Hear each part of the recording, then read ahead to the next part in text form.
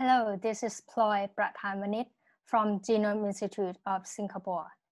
In this video, I'd like to present our new software package, xPore, a model-based method to detect differential RNA modifications from direct RNA sequencing data. As the name says, RNA modifications are changes to the chemical composition of ribonucleic acid, which can occur anywhere on the molecules and on any of the ACGT nucleotides. So far, over 100 modification types have been identified. Some are related to splicing, RNA instability, translation, or even diseases like cancer. M6A is one of the most common modifications in which a nucleotide is modified by a methyl group. Well, currently, these modifications can be identified at a single base resolution by clip-based methods. The clip-based methods use antibodies to bind M6A sites, making the modified reads truncated during reverse transcriptions. Last year, we had a new clip-based method developed in our institute called M6A-seq, which we use it in our validation. I will talk about it later in the results section. However, these methods still need an intervention to RNA molecules and cannot detect modification directly from native RNAs. Thanks to Nanopore technologies, we can now sequence RNA directly. As many of you may know, when an RNA is passing through the pore, the magnitudes of electric intensity across the nanopore surface are recorded and used to identify the corresponding sequences. Many studies have recently reported that modifications can also cause a shift in the intensity levels, which can also be used to identify modified base. Among those studies are EP-Nano and MINES, in which a supervised machine learning model was trained to detect M6A sites. On the other hand, Tombow and Nanocompore detect modified sites by comparing between case and control samples. So in this case, any types of modifications can be detected, and no training data is required beforehand. Despite the detection of modified positions, well, none of them explicitly estimate the modification rate or how many reads are modified, which is very important in downstream analysis. Imagine when we perform a transcriptome analysis. The common task is to find which transcripts are differentially expressed between samples, right?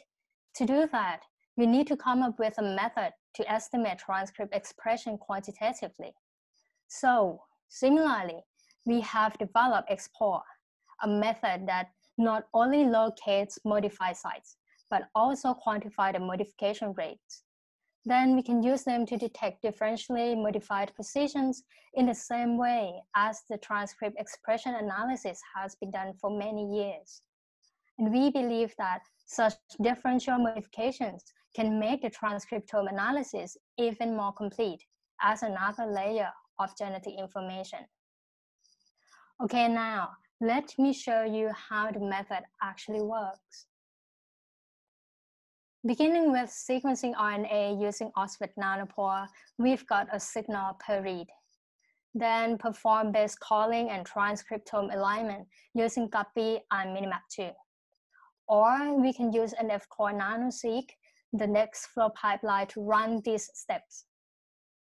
After we know which read is aligned to which transcript, an additional step to analyze Nanopore signal data is to segment the signal and assign it to the reference sequence. This can be done perfectly by nanopolish event align. All right, after we collect all the reads aligned in the same positions like this, we can then apply xPore for all positions. Well, the key idea to develop xPore is that we modify the standard to Gaussian mixture model to accommodate multi-sample comparison so that differential RNA modifications can be captured. Let me give you a GGACT site as a use case to describe how the model works, okay? Imagine this site have many reads for 3 samples shown in 3 different colors here. As we have seen before, when modified reads are mixed with the unmodified, you see a gap in the intensity level, which turns out to be a bimodal distribution in the density plot. Before we move on, I'd like to show the corresponding graphical model along the side, just in case to help me explain the relationships among the model variables mathematically. All right, the variable y here denotes the intensity levels of each read n in sample m.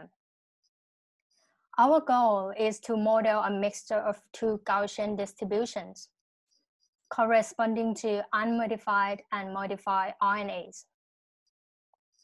In order to guide the parameter estimations, we use the theoretical mean and variance of unmodified RNAs as a prior on these 2 Gaussians. After a few iterations of variational Bayesian inference, we obtain the 2 distributions that are shared across samples. We then assign the closer mean to unmodified and the other to modified RNAs. Moreover, the model also learns the probability of each read to be modified, Z and M, which allows us to compute the fractions of modified reads, Wm, as an estimate of the modification rate per sample. This we can use to analyze differential RNA modifications. For all the estimated parameters here, xPore generates a single output table to keep them. Here is the output table we will get after running xPore. The table begins with all positions and k-mers that we have tested, transcriptome-wide. Next are the properties of the unmodified and modified Gaussians, means and variances, and the estimated modification rate for each sample. If there are 3 replicates, it will show all of them here. The final 2 columns are the differential modification rate, both effect size, which is the mean difference between conditions, and the significance level that we can use to rank the sites that are differentially modified. In the next slides, I will show you how accurate the model is for the ranking. We investigated a loss of M6A phenotype for the model evaluation. We first generated wild-type HEC293 T cells before and after the knockout of the main M6A writer, method 3, and then sequenced both samples using Oxford Nanopore and apply xPore to predict M6A sites. As a validation set, we performed the single-base resolution M6A-seq, the clip-based method that I mentioned earlier, and evaluated predictions from the xPore against it. We also used the presence of the known M6A motifs, rna-seq, in the evaluation as well, as an approximation of the upper bound for our accuracy.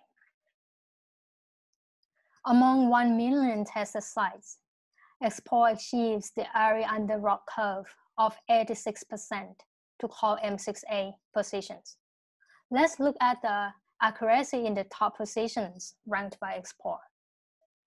At the top significant 1,500 sites, half of them were also identified by M6A-seq, and almost all of the rest are rna-seq motifs. What is this telling us? It is telling us that direct RNA sequencing helped identify a different set of modified sites that had been otherwise missed. Another interesting thing we found is that the majority of the rna-seq motifs are GGACT and AGACT, which are previously known for the main M6A motifs. It is also known that M6A sites are also enriched close to the stop codon, and our results also show the same. These results ensure us that xPore can perform an unbiased search for differential modifications with high accuracy among the top-ranked positions. What's next is the accuracy of the estimated modification rates. In this case, we generated additional data by mixing the wild type and knockout cells at different ratios, resulting in 5 samples in total. Then we let xPore run on all datasets simultaneously. As expected, the modification rates are closely matched to the percentage of the wild type cells in the RNA mixture on average. Let me give you an example of RNF7, a protein coding gene. At the stop codon, we can see a spike of the p-values, indicating this site is highly differentially modified. So at this particular site, if I zoom in, we can see that the estimated modification rates for all 5 samples are close to the expected, more or less, right? Actually, these modification rates are computed internally from the probability of each read being modified, which is shown in the heat map here. From top to bottom, we can see an increased proportions of modified reads, shown in darker colors in order. This shows that the estimated modification rates can be interpreted as fractions of modified reads in a cell, allowing the analysis of differential modification. Remember, we aim to do the same analysis as differential gene expression, with the modification rates estimated by xPore.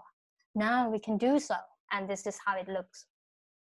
A good thing is, within each condition, the estimated modification rates of all replicates looks highly compatible. If we look at the scatter plots here, we can also spot the sites that are modified in one condition, but not in the other. For example, the modified position on the gene RNF7 shown in the previous slide is one of the small dots here. Okay, I have presented xPore, our new software package for the detection of differential RNA modifications from direct nanopore sequencing data. Briefly, raw signals here are modeled by a multi-sample to Gaussian mixture. We have shown that xPore can identify differentially M6A sites with accuracy over 95% in the top ranks. And the estimated modification rates can be interpreted as fractions of modified RNAs, which we can use as complementary information to transcript expression profiles. All right, now you can try xPore yourself by simply using pip install it, or you can visit our GitHub repository with the link shown in the slide. Finally, I'd like to thank Jonathan, Shou, and Alex, who have supervised this project.